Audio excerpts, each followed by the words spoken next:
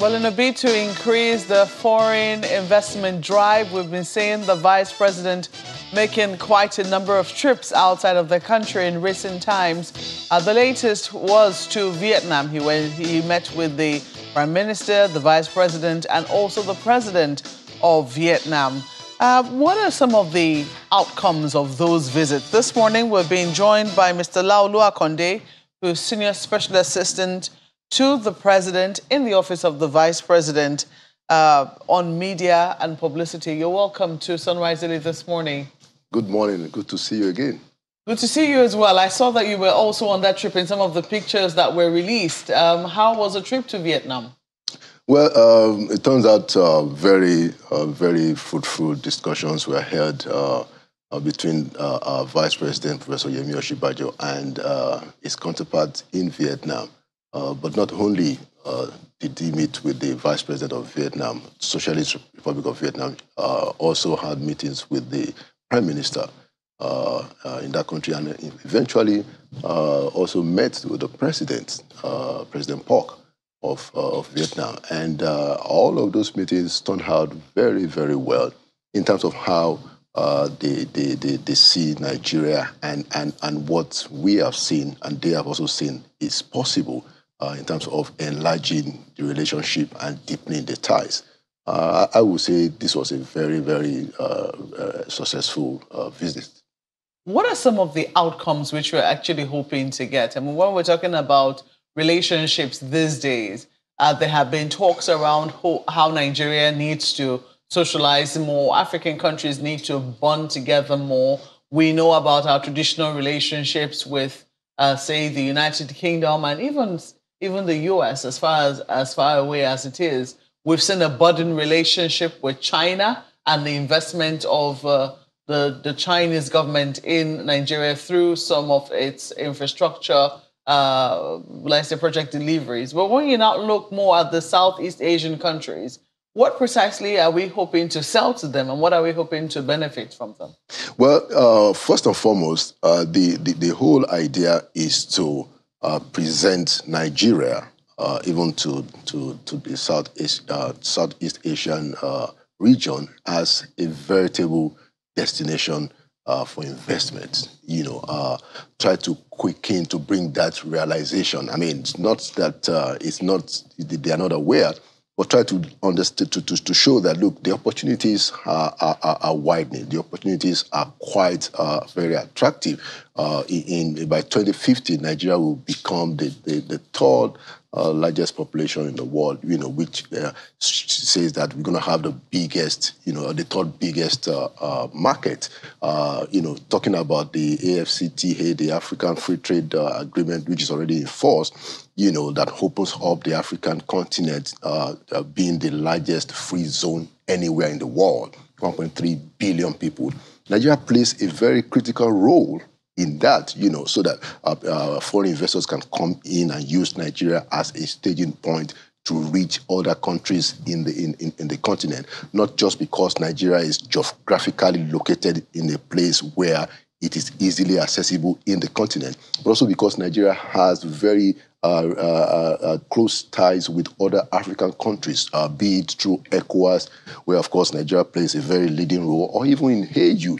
So it makes sense for a southeastern economic like Vietnam trying to take advantage of the African Free Trade Zone arrangement to use Nigeria as a staging post, because if you're in Nigeria, not only do you have access to our, about 217 million population, but also you have access to the entire African continent, about 1.3 billion people, so it increases the opportunity. So the point is that the Vice President has made it the point of duty to try and show to the world, and in this case in Vietnam, that look, Nigeria is your best place to invest in the continent. And as a matter of fact, by 2050, it will be the third largest. And I think it's getting very good responses, and like I said, when he went to Vietnam, as a matter of fact, when the visit was being planned, when the president of Vietnam heard that he was coming, the president of Vietnam had to actually change his schedule. He was doing a tour around the country because they also realize and understand the very important position of Nigeria. What areas of comparative advantage are we hoping that they would look at? Okay, so specifically Vietnam, they have some comparative advantage in the area of agribusiness, agricultural processing. So the vice president went to they call it the Vietnam Academy of Agricultural Sciences, where they do a lot of seedling enhancement, quite a lot of agricultural economics to try and see how to boost their own economy through agri. And one of the things that we found out was that they were one of the largest exporters of rice and a lot of processing. So we are trying to see how we can work with them in that area. Nigeria is also very big in agriculture. Agriculture has the largest number in terms of population. Job employment, and yeah. So we felt that there's a way in which we can collaborate. We can get some of the things that they have learned that they are doing, especially in the area of processing. Possibly, get a cashew processing factory here in Nigeria, run, by Vietnamese business people who are already advanced in this. They understand how this thing is done. They get the market here in Nigeria, they get the market in Africa, and they enlarge their business. And we also have the opportunity of having the businesses here. We can create more jobs for our people, and, on and on it goes. Interesting strategy. It's a good thing that you mentioned the fact that Vietnam was also a large exporter of rice. Yeah. And I'm wondering whether that had anything to, whether that put a strain on our relationship with them in the past, looking at how we were looking to, at least reduce significantly the amount of rice we were importing from the South Asian countries. I do not know, now that we're looking at the area of agribusiness, will they really be seeing an area where they can, because what they're looking for, as you mentioned, is a market for their produce, something that'll keep their own people employed as well, and ensure that they also earn some foreign exchange. What advantage will we be offering them if we say, okay, come to our country and do business?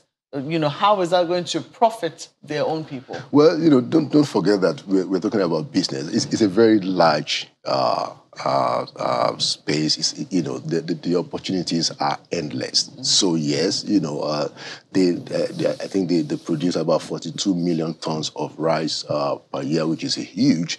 And we are saying that, look, there are all kinds of ways in which we can relate. They have people in that area, who have developed a business, who also need to expand their businesses. So if they come to Nigeria and start, for instance, like I said, a cashew processing factory, they get the opportunity of, being able to remit all of their investment capital and profit 100% unconditionally.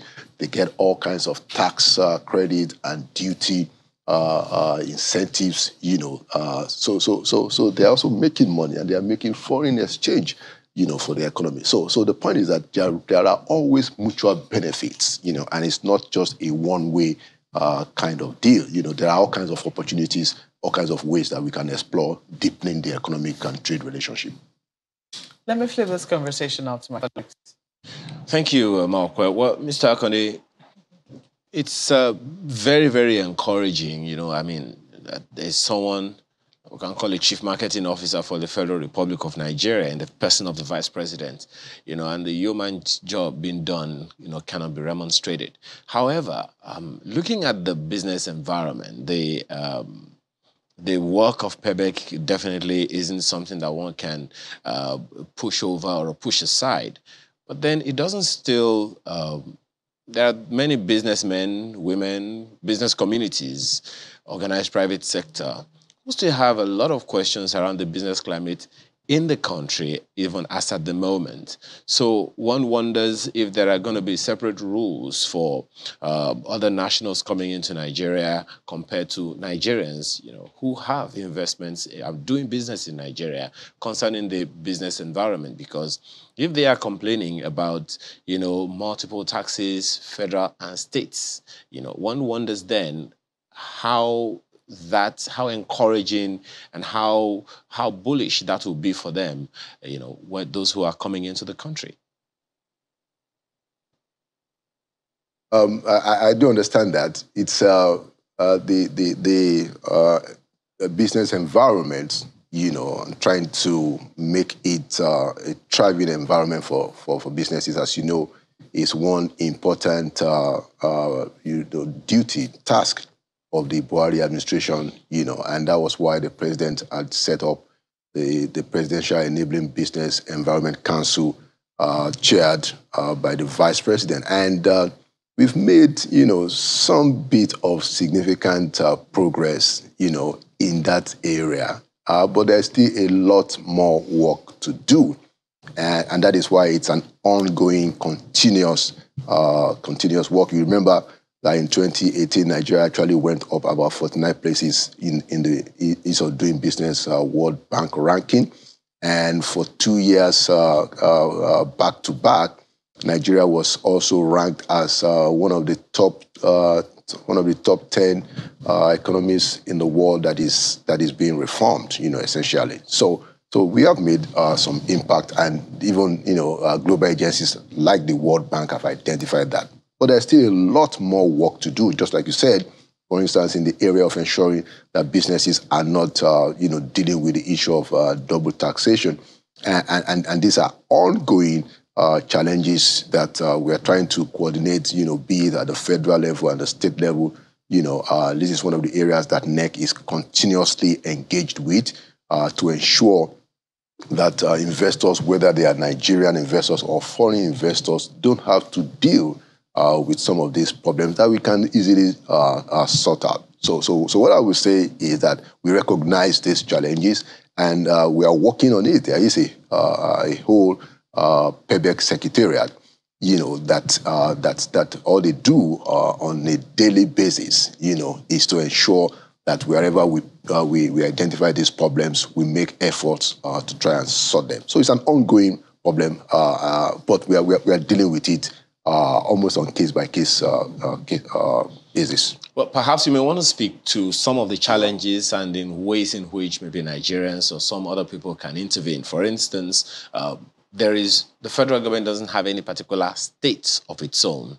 The federal government doesn't have a local government of its own, and these businesses will operate within states and within specific local government areas. So one wonders what kind of, what's the level of collaboration or perhaps pushback that is coming, from the various levels. I know that the PEBEC initiative was largely in the area of creating some examples in 1 or 2 states across the nation. How much that has spread over the other states of the Federation, and you may want to speak to that.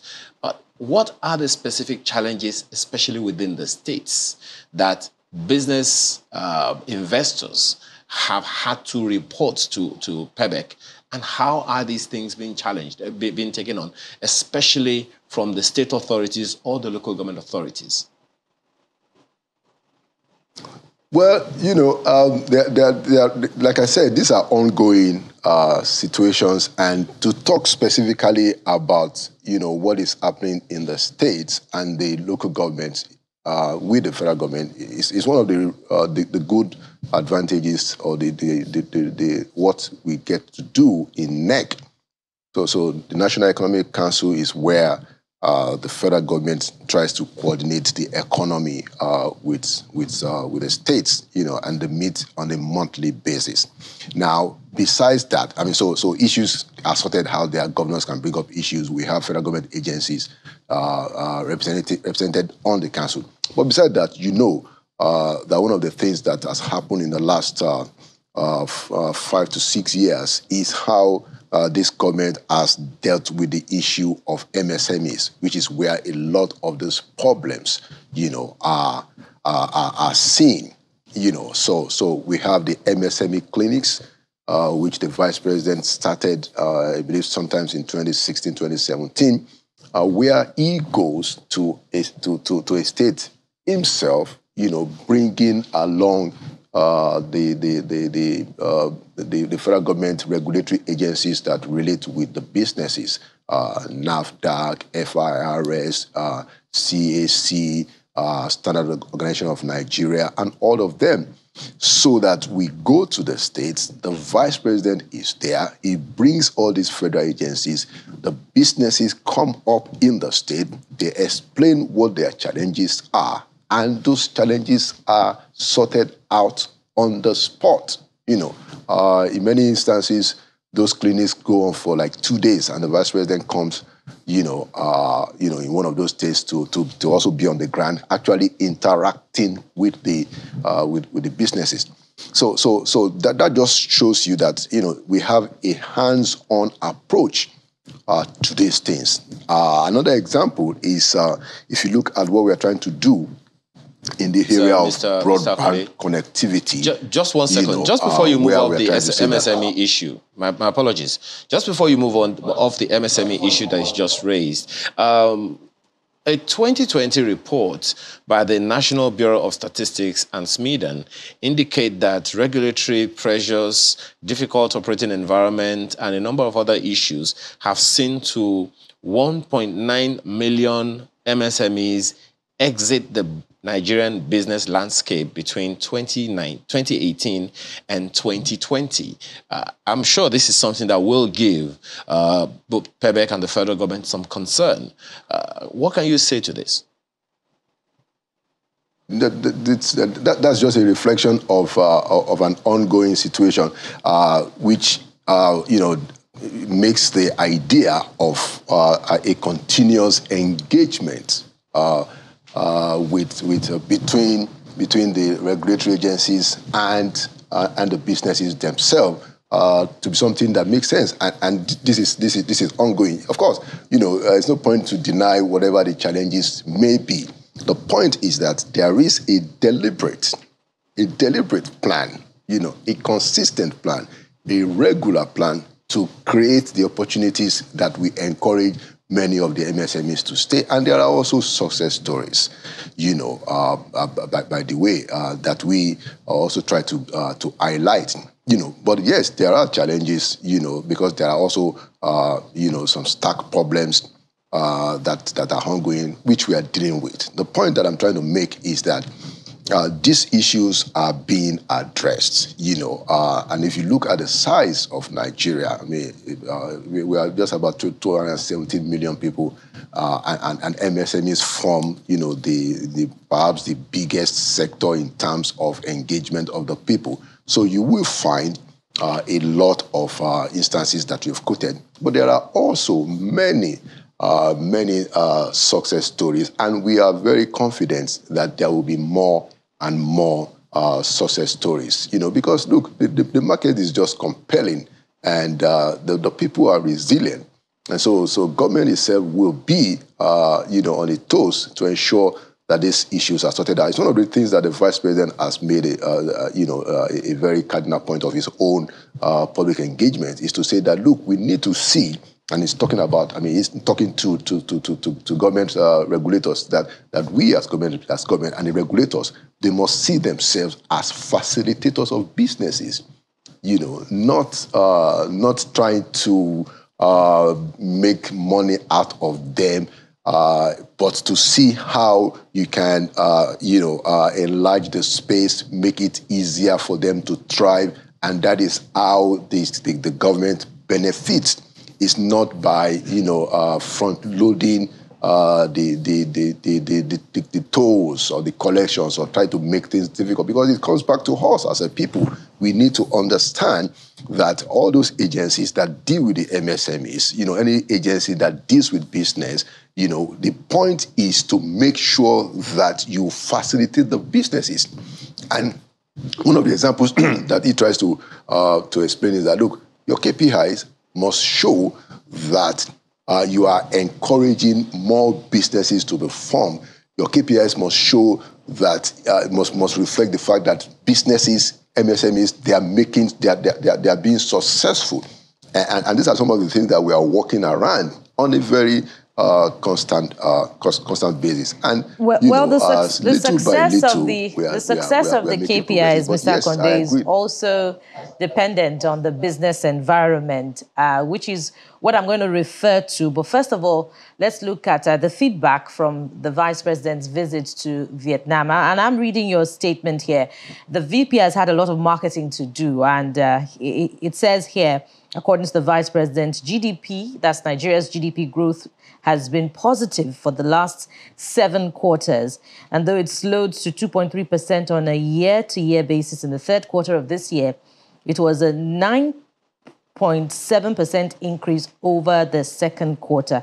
Well, that would seem like a very good way to put it. This is how the MBS captions the growth rate. The Q2 2022 growth rate decreased by 1.4% points from 5.01% growth rate recorded in Q2 2021, and increased by 0.44% points relative to 3.11% in Q1 2022. So it would seem like, the VP is just trying to market the country, and rightly so.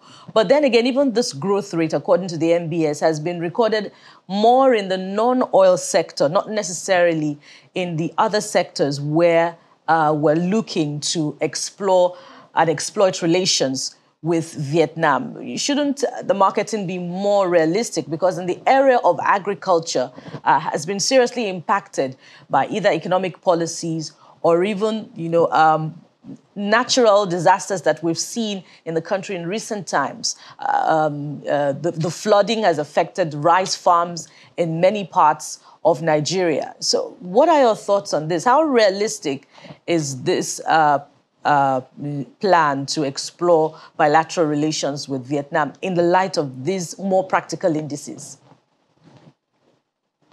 I think you already made a point. On the GDP figures, you will note, if you compare, other economies, even developed economies, that, our economies seem to have rebounded, bounced back quite faster, when you compare them to some other bigger developed economies.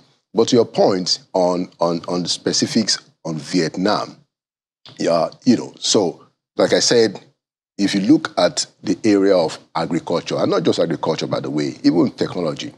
So the Vice President visited the Vietnam Agricultural Sciences Institute, and also visited, one of the biggest software, ICT firm in the country called FTP.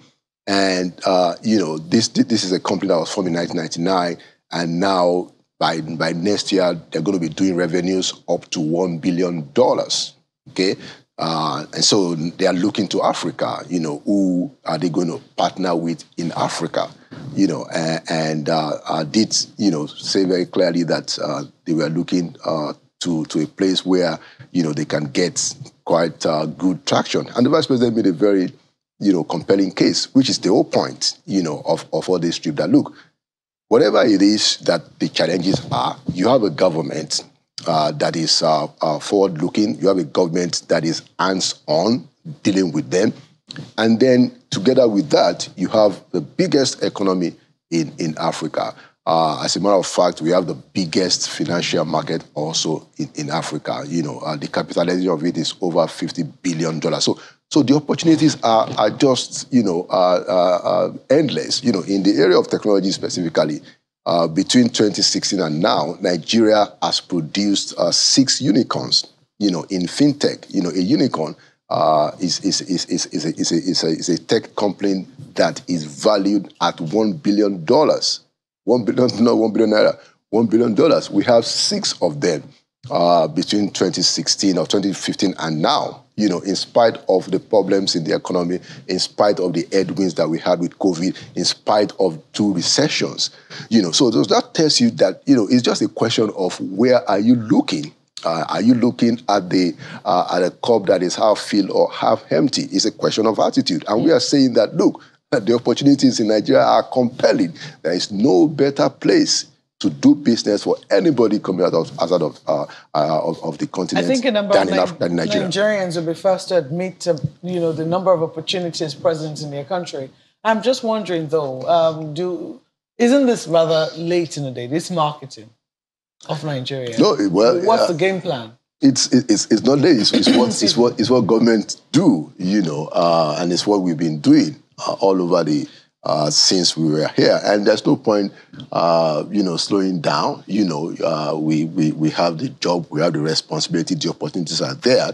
And particularly for the time, with the largest free trade zone that is coming up in Africa that is already in force, is the largest free trade zone in the world, 1.3 billion people.